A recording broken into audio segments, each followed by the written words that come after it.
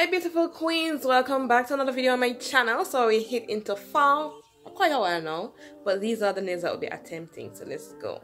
So if this is your very first time here on my channel, hi, welcome to Bare Beauty. Thank you guys so very much for clicking on today's video. Don't forget to subscribe, like on your way out, and also follow me on all my socials, that's Instagram and TikTok at Bare Beauty Services.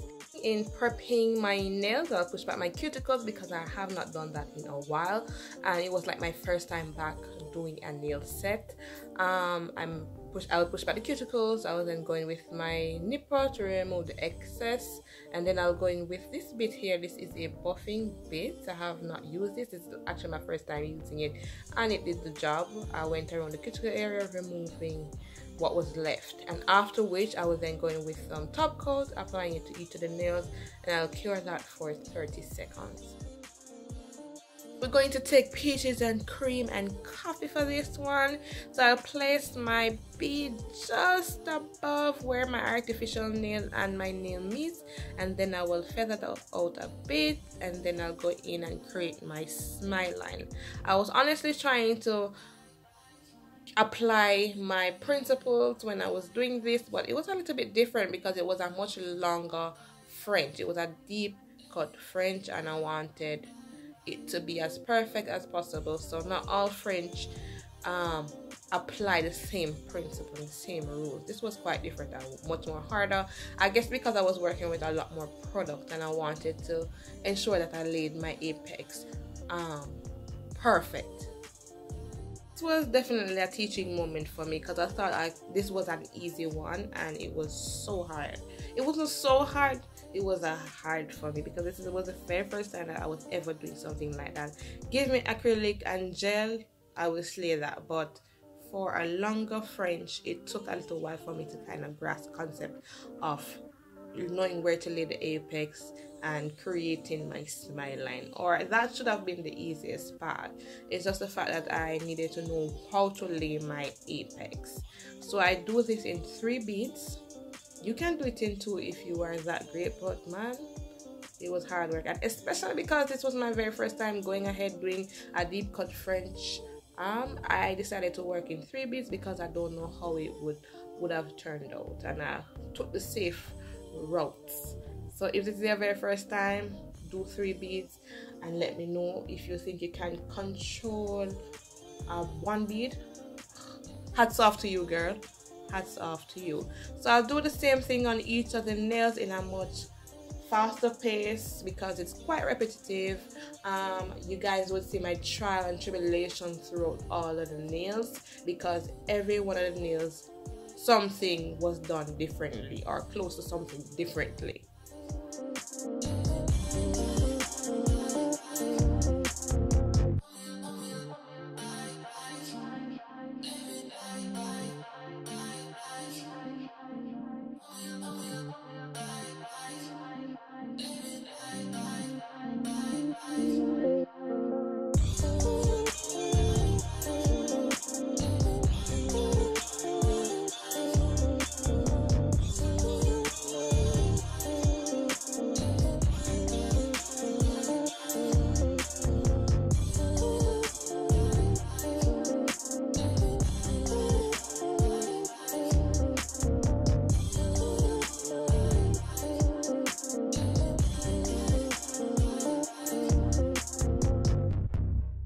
Lie, this wasn't too bad. It was not too bad.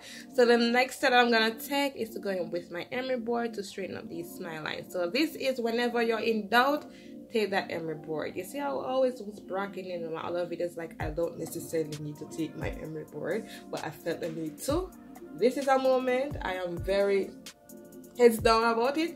Take your emery boards to sharpen it up, to fix it, especially if you're in doubt about these nails. I was quite in doubt, as I had said before, that this was actually my very first time going in doing this type of French, a longer French. It took a lot out of me, it did. So thank God for these emery boards. I went in, sharpened them up to the T, to how I wanted them, and they're looking quite fine. After which we'll then go in with coffee, and I'll place that at the very tip. The whole application, the combination of both peachy time cream and the coffee was a perfect combination. They complemented each other so well. I enjoyed doing this set actually.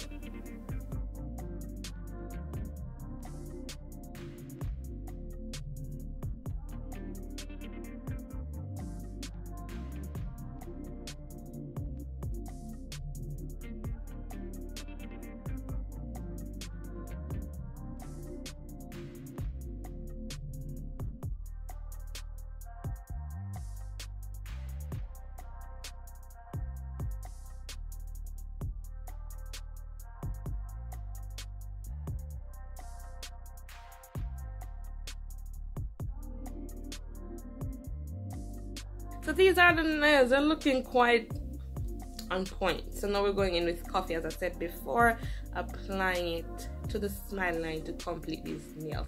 Actually, when I thought about doing coffee, actually, is that I thought about encapsulating while I went ahead, but I felt like because it was pigmented enough, I felt like it was alright for me not to encapsulate, and that was one of my downfalls.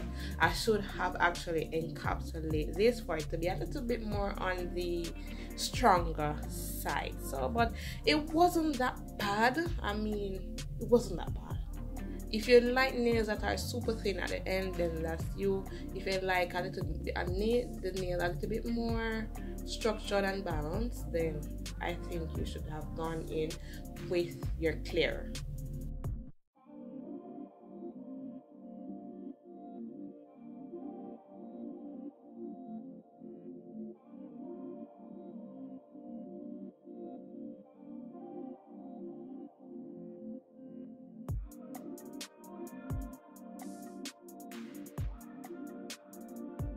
What I said, these colors complement each other so well. Okay, I'm in love. I am in love. I think I felt like I should have left this at this stage, but no, you know, I'm extra and I have to go that extra mile. So yeah, so you're gonna leave it at that. I will go in with my emery board to debug these nails a little bit. There was not much that I needed to debug anyway, so I went in with the emery board, after which I will go in with my e-file just to take down the nail a little bit more, especially where I had laid my peachy time cream, because I was very unsure of how to lay my apex. Now I have grasped the concept of doing that. I am Gucci. So I go in with my e-file, going around the cuticle areas, the side walls, underneath the nails, just ensuring that everything is good. After that, I was then going with my buffing block, which I don't show you all that extra step. Go ahead and wash my hands after, and then we're going to get into the nail art portion.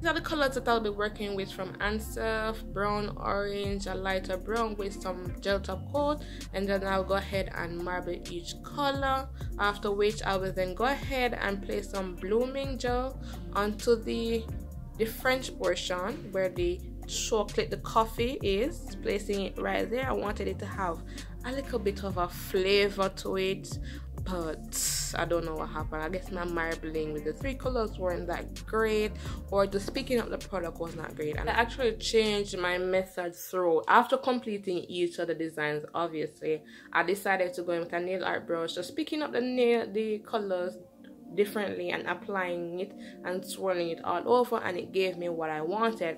The only thing is that I wanted the orange to be a bit more pigmented, but I was too lazy to go in and find another color to come and marble on these nails. But these nails turned out so bomb, so bomb. After which, one thing that I do want to warn you is that when you're going in with the blooming top coat, ensure that it's not bubbly or too thick onto the nail, because it can create a hump. I've learned so many times and I don't know why I keep on making that same mistake. After which you're through with the blooming will start spreading the color, so you want to ensure that you clean up as you go along. You'll see me do it throughout the video. I will clean up the side walls of each nail because it will take away from the shape of the nail.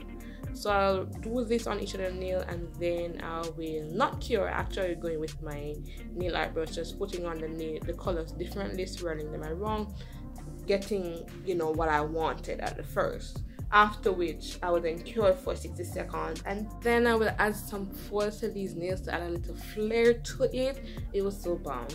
I liked it, I enjoyed it, I must say. I mean, every video that I do, I enjoyed it, because it must have to be something that I do enjoy for me to continue with this process to uploading this. So after this, I will then go in with my matte top coat. I thought it would have given me what I wanted with the matte, but it was not giving me what I wanted. So I went ahead and just applied the top coat at the smile line area to brighten my marbling and the foil onto the nail. Cure that for 60 seconds on my cuticles, and that's it. My nails are looking bomb. I'm so in love with them. If you want to see the final reveal, go ahead and follow me on Instagram and TikTok at Bare Beauty Services. You will see the full pic on there, the full quality of the picture. It looks so bomb, while at the same time I'll be posting a pic in here and videos of how the nails are looking. I love them. Welcome to fall. This is actually my favorite fall set of this year. I'm really excited about, you know, just doing fall designs. Let's see how I do then. To wrap up this video, I hope you have learned something from today's video, or you have just enjoyed the video overall. Go ahead and subscribe, like, comment down below if you have not already done so. Follow me on all my socials, that's Instagram and TikTok at Bare Beauty Services, and I'll see you guys in the next video.